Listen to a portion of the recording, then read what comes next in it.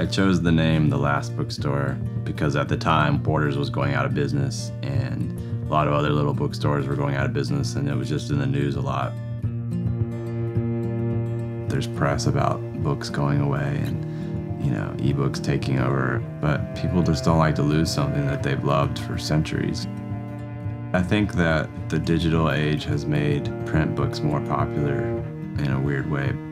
It's just made everyone come out of the woodwork who really wants to see books survive. And it's created quite a bit of loyalty, I think, among people who really love books. Some people prefer physical, tactile objects, and some people prefer clicking a button and having something instantaneously. There's room for both, I think. I hope.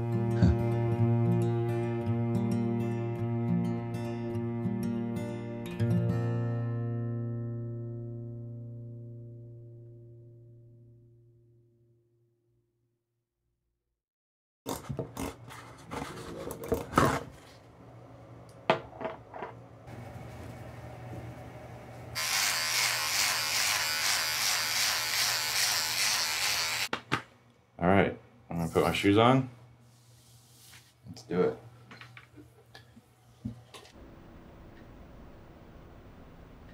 My name is Josh Spencer.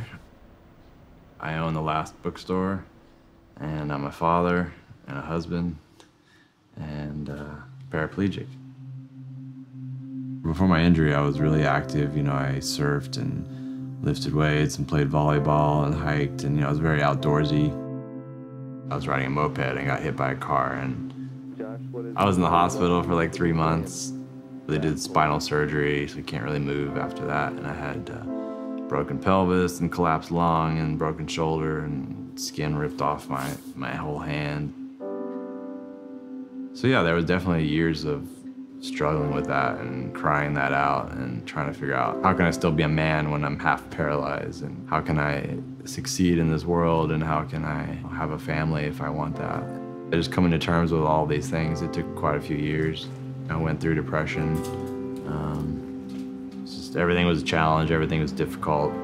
You know, I had to really learn how to readjust my mind and change my perception so that things that seemed difficult wasn't necessarily harder, it was just different. So it took a decade, I guess, for me to readjust.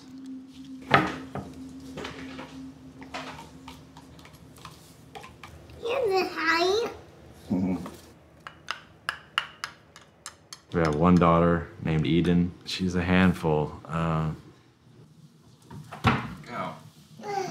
And she's super smart. She's already super creative. Dada, I'm making a mess, Dada. Mm-hmm. You're making a mess.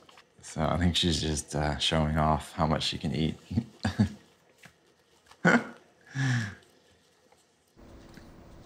She loves reading books, you know. She's still at the board book, pop-up book stage, but Heidi reads to her every night. Hopefully we can instill a love of reading in her as she gets older. I'm a bookseller. People expect our child to be more literate. I don't really care what other people think, so I'm not gonna try to make her a bookworm if she doesn't want to be.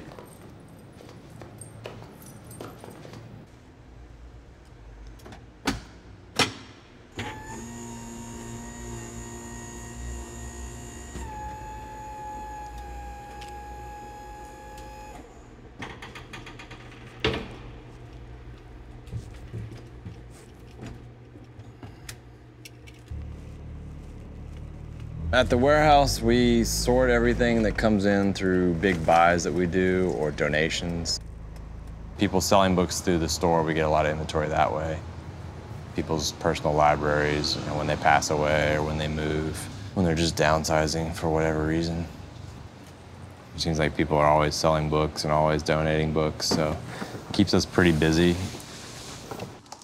LA earthquake source book. Should be useful one day.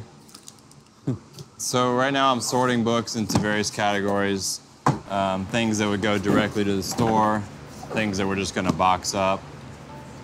When I first started, there wasn't any technology, you know, you didn't have smartphones, there wasn't databases you could download with information. So I had to know all this stuff kind of just by feel and by heart. I've been doing this for so long, like I can tell in a split second if something's too damaged for anybody to buy. We'll keep a lot of books on hand just to send to hospitals and schools and whatnot. It's kind of a fantasy job for anybody that's really in love with all different kinds of books and loves finding buried treasure.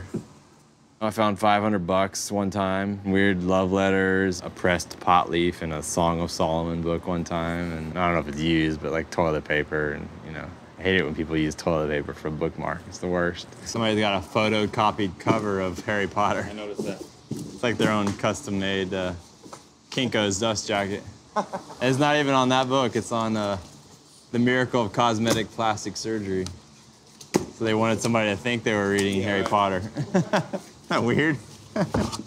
You see all kinds of weird stuff like that, and you're like, who are these people that, you know, do that? Yeah, it's cool. You never know what to expect. It's a treasure hunt, not just the books themselves, but what's inside. Yeah. This guy works here. We found this in a box, actually. This is a headshot. We got a donation of books, and this picture was in a box. And he works here. And he works here, yeah. And he wasn't here that day. We opened up the box, and that was sitting right on top. And we were like, oh my God, what's the chances of that? My name's Emil, and I'm the warehouse foreman here. You look at a stack of books like this, that's almost 200 boxes of books, and you figure there's 20 books in each box. You do the math, there's hundreds of thousands of books in here. No, the stacks never get smaller. It just keeps growing and growing and growing in here. It's unbelievable. Like, to organize this place, it's a lot of work. So, we want to go back around. We can go through this way. Yeah, it's like a maze. I used to work at Bookstore for 4 years before I came here. It was a good place to work when I first started there. They got bought by another company called Vromans in Pasadena, and it became a little more corporate. All these like independent stores just started going down. Even the big, you know, conglomerates started going down as well. So for Josh to like start a bookstore in this day and age, it took a lot of guts, you know what I mean? And he started from the ground up and, you know, made a good place for people to work. And I mean, I couldn't ask for anything more. I'm like really happy here, so it's a good experience, a good job. I just love dealing with books. You know, why wouldn't you want to work with something that you love? If I didn't make any money at all, I'd want to do this. It's sort of a hobby that turned into a business and became a little bit of an obsession, and I just enjoy it. So it doesn't feel like work to me. And that's always the best kind of job, right? When you just feel like you're having fun, and it's like what you would do as a hobby anyways, so.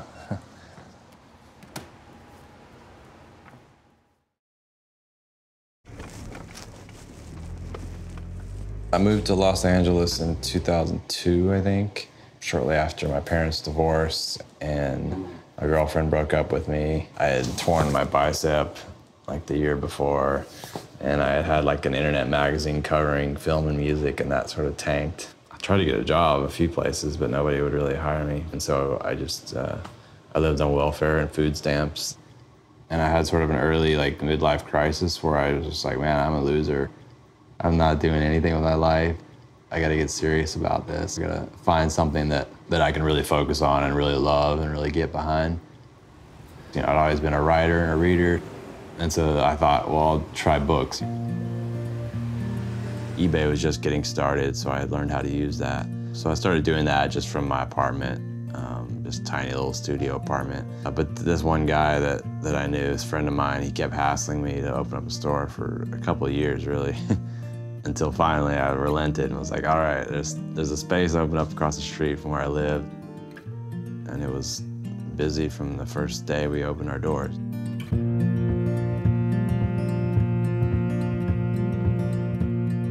I created this place as somewhere that I would want to hang out all the time, you know, as like a huge living room for me. So it seemed to have worked for a lot of other people too. So they kind of see it as their home away from home too, you know. I definitely think the bookstore has changed other people's lives. It's definitely become a refuge for a lot of people. Regardless of whether they like books or not, it's a place they come and hang out. Some of them are huge book lovers, so it's sort of rejuvenated their you know, ability to access books easily. People who love books and love to read and love to hoard books and love to collect books. And It's definitely, I think, changed their lives because they come here every single day. So whatever they were doing before every single day, they're not doing that anymore. We've tried to add a real human element. We want it to be an authentic, real experience versus something that's cold and calculated.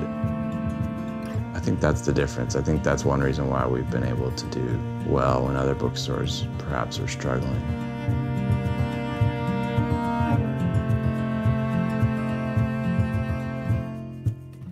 In the beginning, I really did just think, okay, I'm just gonna do this sort of art project bookstore. It might last 2 or 3 years and then it's gonna fail because the book business is gonna be done and that'll be it. But after my injury, my life perspective definitely changed in terms of just learning to look at everything as a challenge, not be afraid of failure. I've lost things in my life much more traumatic than a business. There's not much that could compete with that, you know. If I can deal with that, I could certainly deal with a business failing. It's no big deal, so yeah, no fear.